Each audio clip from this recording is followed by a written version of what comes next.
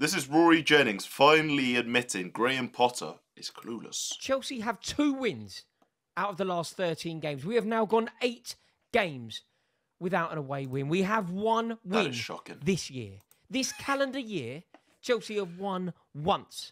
Oof. And that was a home game against Crystal Palace where we limped to victory. Yeah, they got lucky. 1 win this calendar year. And guys, I don't care. Graham Potter has a good style of football that he might eventually bring into the team. But what he's doing right now, it's criminal. It is nearly Valentine's Day.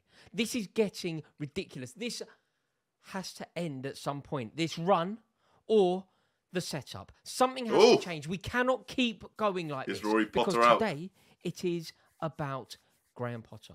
Go on. I truly believe that today is about Graham Potter.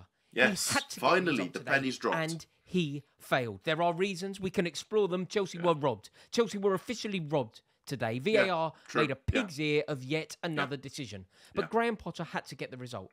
It was essential at half And Graham Potter afterwards saying, these things happen. What a bitch. time. That's it didn't not a matter Chelsea how manager. it came. By hook I'm sorry, or by man. crook, That's Graham not a Potter Chelsea needed manager. to find a way to victory. That is what elite managers do. That is what managers of Chelsea do. Yeah. Whether you deserve it, whether you don't deserve it, you get the victory. Yeah. He had absolutely. This is the funny thing, though. Everyone before was like, no, we're changing our way of football. Chelsea, we're moving on. No. The winning mentality. That's what it's about.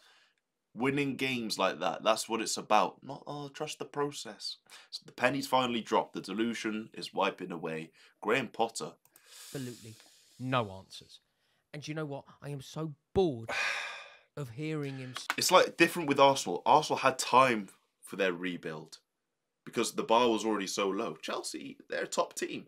They have no excuses. They spent so much money. There's not as much room for error as Arteta had. Chelsea are a different breed of club to Arsenal. Speak like a Brighton manager. I am so bored of his team having absolutely no idea how to defend set pieces. And I am so bored of him telling us how he's trying. I listened to a press conference of his the other day, and all he does is talk about how hard he is trying. He's trying to do this, and we're trying to do that, and as a team, we are trying. It isn't about trying when you Here are, we go. in theory, Here an we elite go. level manager. This is what I've been saying forever. And then these Chelsea fans try to say, oh, no, we're changed now. We're changed. It's coming out now. It's not about trying when you are manager of Chelsea. You can try at Brighton. Here we go, yeah. At Chelsea, you succeed. You succeed or you leave. They It's are coming the out now. only It's coming out now. options to you. All right. And this constant trying. It only took about a month of being in 9th, 10th place for you to finally realise, but it's all right. It's just mind-numbing. It's mind-numbing. You don't get rewarded for doing your best at Chelsea. You're at the wrong club if you think that is the mentality of this club. This is a club that demands excellence from the top down.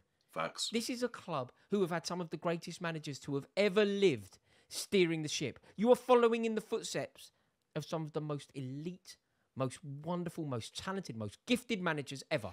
So start behaving like that. Start behaving like a Chelsea manager. And that theory goes into your post-match press conferences. Yeah. He just doesn't care. Acquiesced to the fact that Chelsea... It's like he knows he's out of his depth. You look around on the training pitch. João Felix, Reece James, Enzo Fernandez, with me. Oh, just get me some £15 million player so then I can feel like I'm the big man because they're down there. No, you're a big club now.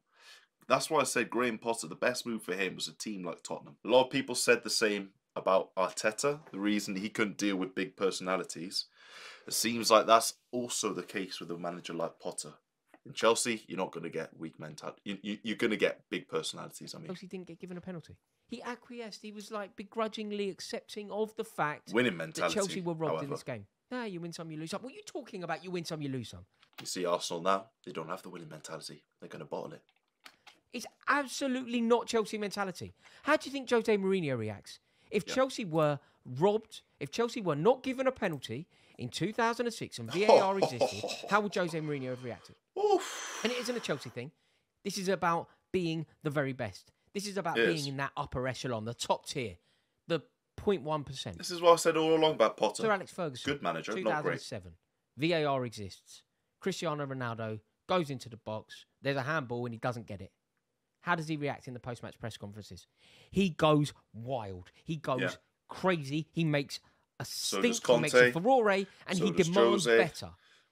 You don't just accept that the game has been stolen from you by incompetency at refereeing level. You don't accept that. You have to make a stink about it. Look, there are many reasons why Chelsea didn't win today. Sorry, I've always said it all along. Wasteful finishing, terrible defending. Paul can get a nice trim. He can trim his beard. He can get a fade. Bro, you're not fooling me. From set pieces. Graham Potter is certainly responsible.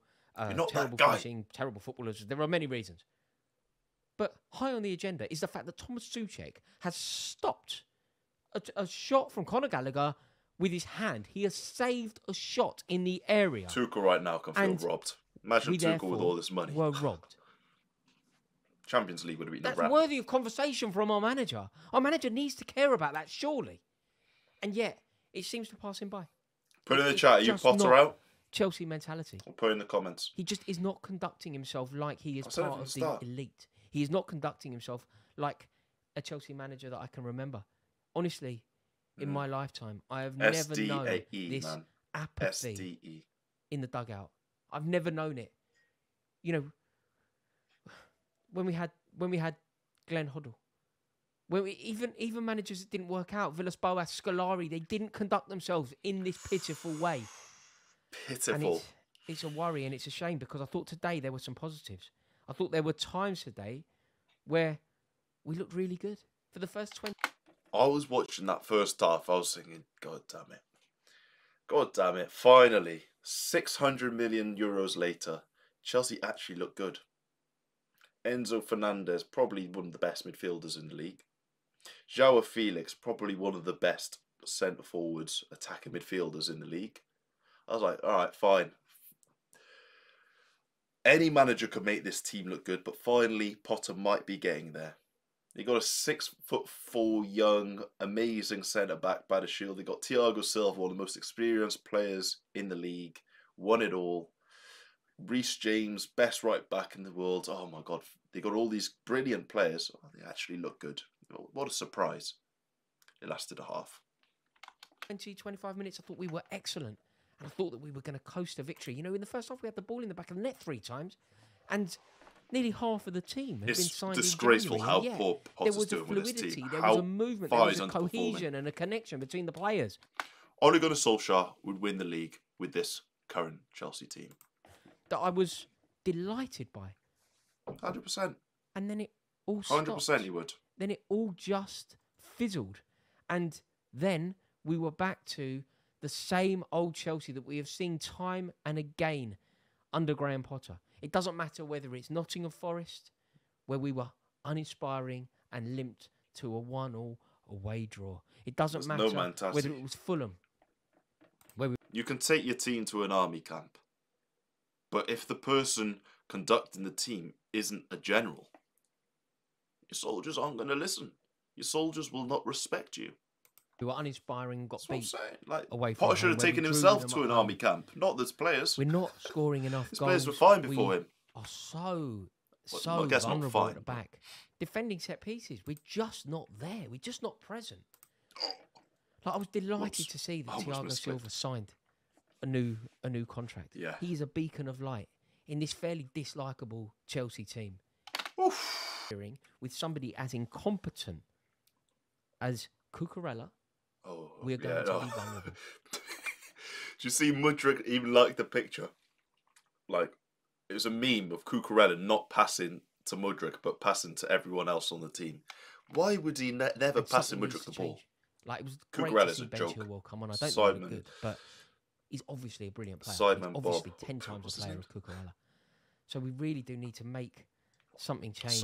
Make it work. I thought Felix was excellent, but I'm talking about the fluidity of the first half and how good João Felix looked.